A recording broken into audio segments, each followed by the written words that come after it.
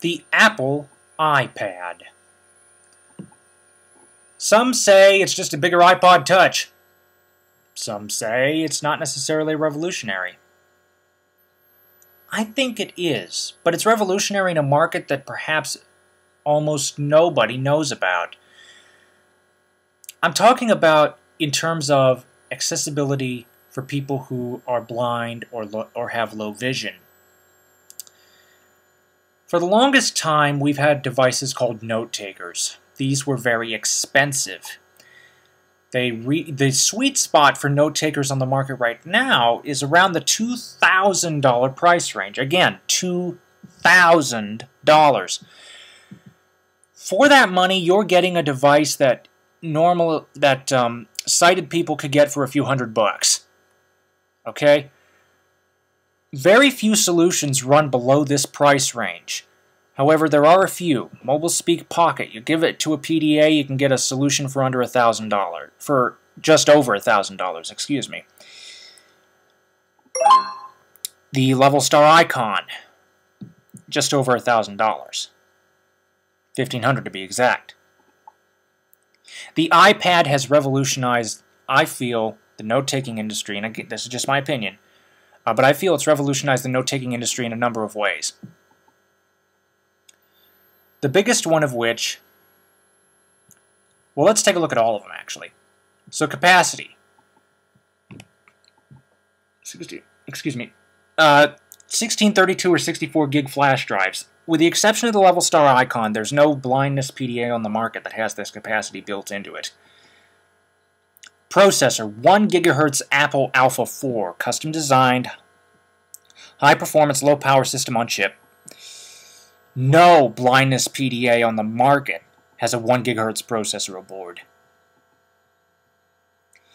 Battery, up to 10 hours. Now, that's not quite as much as many note takers, okay? But remember, we need to keep in mind that $2,000 price tag that you're paying for that extra 10 hours of battery life.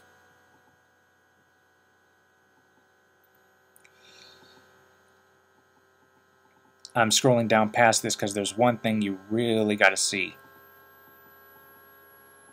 Accessibility. For those who are blind or have low vision, you get the VoiceOver screen reader, full screen zoom magnification, and black on white on black high contrast display right out of the box. It's the exact same thing as on the iPhone. You can also get this.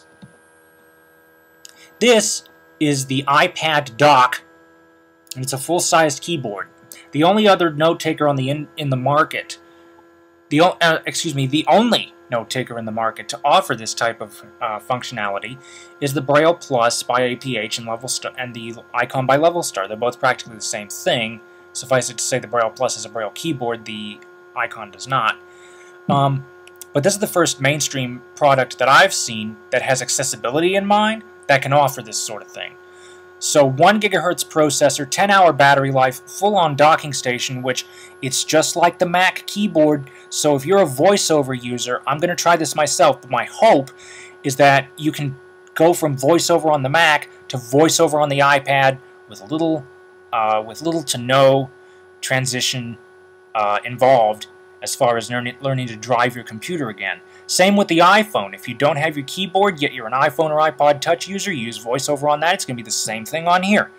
So it's kind of like going from Windows to the PacMate, which the PacMate is a pocket PC running Windows Mobile running JAWS.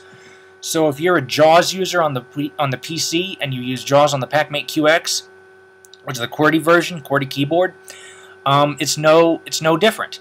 The same thing with the exception of a few command alterations. The same, but for the most part it's the same. The same thing is true of the iPad. The iPad does have VoiceOver aboard, like I said. It's also going to be compatible with the iWork suite, which means because iWork is in-house, all in-house applications by Apple are accessible with VoiceOver because Apple has seen to it. Even though it did take, in order to get VoiceOver up and running, it took some push by the American Foundation for the Blind, but that's another story altogether. What I'm saying here is 10-hour battery life, 1 GHz processor, Wi-Fi, Bluetooth, and 3G with a full-sized keyboard for under $1,000. In the note-taker industry, this is big. This is very big because you get 64 gigs of flash storage, a dock, 3G, Wi-Fi. Even the full decked-out model would probably come in at under $900, which, you know, some of you may say, well, that's expensive. You need to understand that in this industry of blindness technology, everything is expensive. So having a sub $1,000 note-taking solution is big. As to whether or not it'll take off, we'll see. But I hope it does, because it just is just, again, this is my view. I love it. I plan to check it out. It's going to be great. And you may be wondering, well, wait a moment, how much is the software? Apple, the iWork software does not come with the iPad, but Apple believes that you should only get what you need. So if you don't need a presentation or database application, all you have to do is get Pages from iWork. All you have is Pages, $10. $10 for each. So if you need all three of them, it's going to be $30, which, as far as word processing goes, you need to understand that this is not necessarily a mobile application per se. It's going to feel like what you have on the desktop. It's going to feel like iWork on your Mac. So for $30, I'd say that's a bargain for all three of them. And again, you only buy what you need. So I think that's a really good way to go. And again, full accessibility, Bluetooth, Wi-Fi, 10-hour battery life, 3G, and full keyboard for under $1,000. Hello, we got a winner.